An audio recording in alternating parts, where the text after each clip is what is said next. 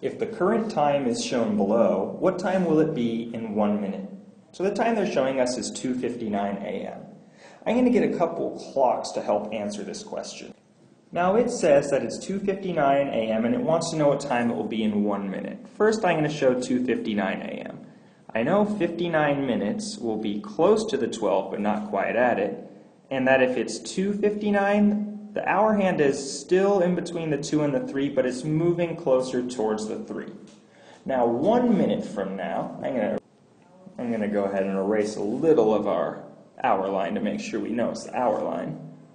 In 1 minute, that means that our minute hand is going to move right up 1 more minute, and it will be pointing right at the 12. And then our hour hand will be able to move right over to the 3, because when the minute hand points to the 12, it is a new hour, and no minutes have passed.